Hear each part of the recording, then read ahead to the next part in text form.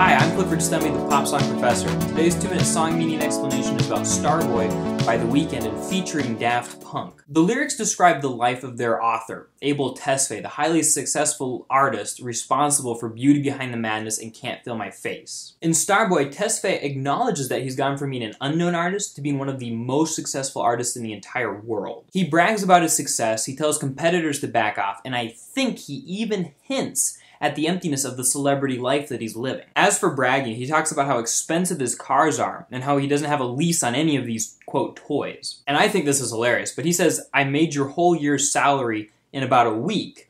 And I did the math, at $55 million a year, he actually made my whole year's salary in about 8 hours, which means he's probably talking to pop artists, not necessarily college adjunct instructors. And it's not just money he's proud of, he's also dating famous people. He tells us that both his main B and his side B are out of our league. And of course, he's not really worried about anybody taking his spot. He sings, "No competition, don't really listen." Now, unfortunately, he's still got the same drug problem that he had in Can't Feel My Face. The pre-chorus still includes a reference to cocaine when he sings, "She cut that ivory into skinny pieces, then she clean it with her face, man, I love my baby," which is a reference to cocaine. The ivory being white cocaine powder being divvied into lines for snorting. Now, he does sing all that, but I suspect that the point of this song is not just for him to come across as an arrogant jerk. In the chorus, he sings, "Look what you've done, I'm a mother effing starboy." Starboy being Jamaican slang for a man who's a womanizer, prefers to date or flirt with multiple women at a time. And Abel may be that, and all of the other stuff that he's mentioned here, or he may not be. But the use of the F word right before Starboy almost makes the reference seem sarcastic or even lighthearted in a way. As if he's not serious about being a starboy and knows that it's not actually a good thing to be, like he's self-aware of it. Whether seriously or in jest, he blames his fans when he sings,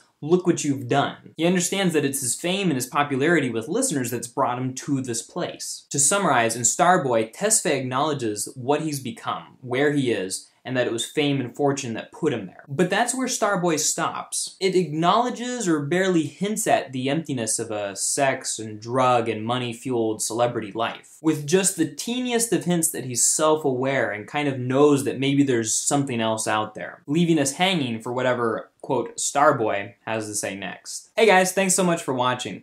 You may have a different opinion about the song. If so, please, down in the comments, tell me what you think of it. I'd love to hear your thoughts on the song. And if you have another song that you'd like me to explain, comment it there. In the meantime, if you want to keep up with the videos I'm putting out, subscribe. And if you want to help support me, go ahead and like this video. I've got a lot more song meaning explanations coming, and I'm excited to take you guys deeper behind the meaning with each one of them. It's super heavy and dark sounding.